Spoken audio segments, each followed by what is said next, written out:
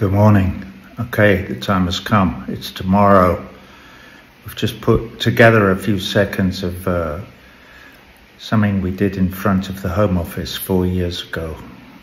Okay, Julian Assange, free him now.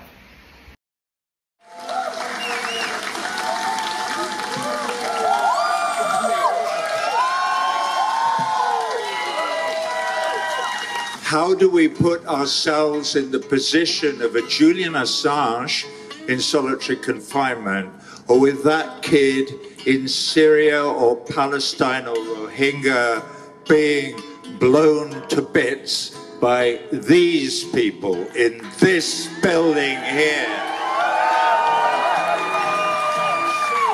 How do we put ourselves in the position of the parents of that child who will spend the rest of his life on crutches or however?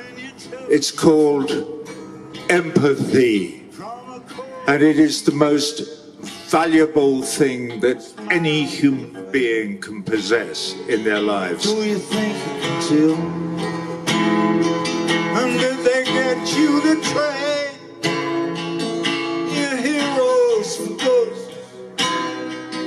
Hot ashes for trees, and honey, cool breeze, cold comfort for change.